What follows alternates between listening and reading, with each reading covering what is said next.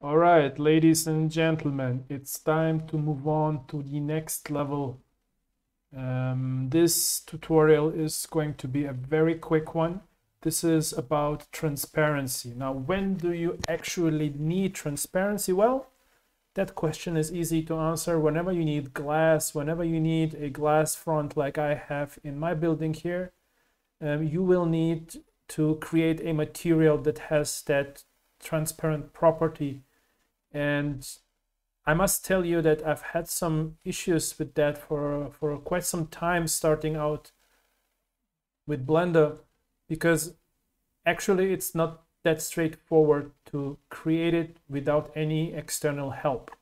I've not been able to find any documentation on that explains it in a way that I would understand until I found a video by Carl in one of the OGs in the building world for Decentraland. He has a YouTube video that explains different kind of transparency settings in a lot of detail. I will link to that video in the description.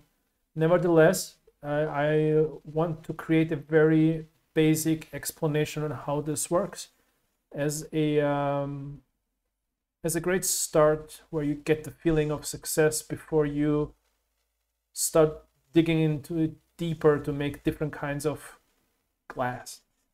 So let's quickly switch over to Blender. And what's important to notice here that I already have that cube that you have just seen here in Decentraland. I have it visible in Blender, and I'm in the shading area.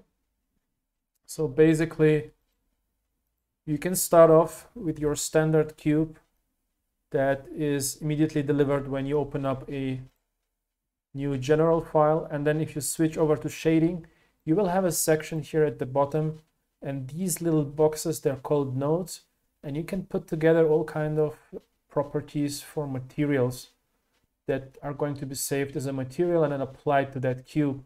So in the case of a standard cube, you will have automatically a material applied to it. It will be usually some kind of white. And if you switch over to shading, you will only have this principal BSDF node, and you will have the material output section visible here, but they will be directly connected. Now, what you need to do to get the transparency right, you need to add these two objects here, and they're easy to add. If you click into this area here, and then on the keyboard, go for Shift A, and here search for transparent,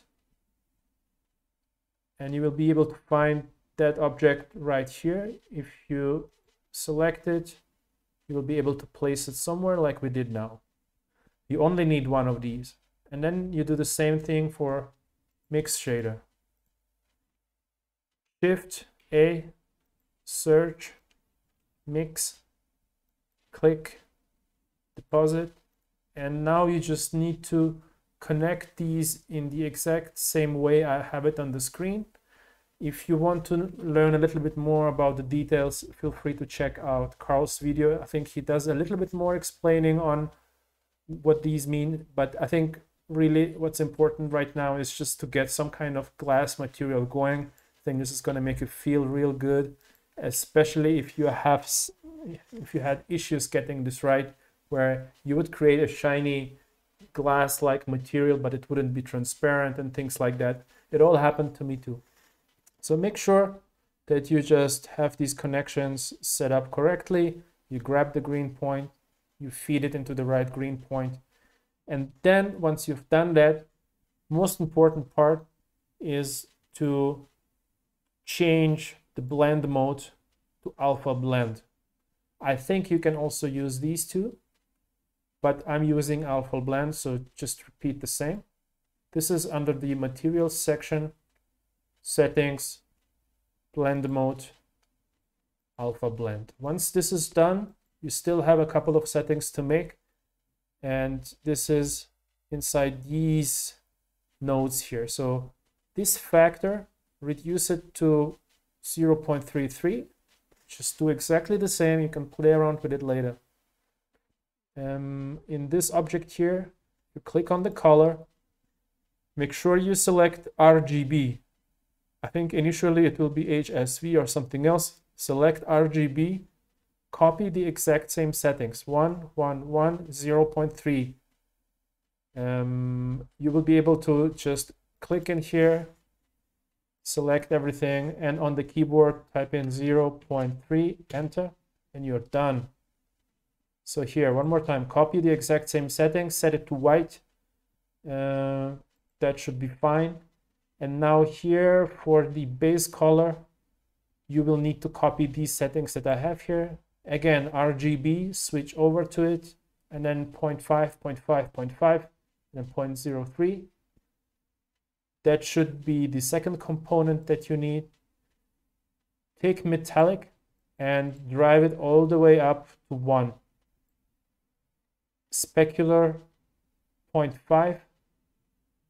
Sheen tint 0.5. I'm not sure if these actually have an impact, but metallic has an important impact. And I think alpha is at 1 here. So once you have the exact same settings,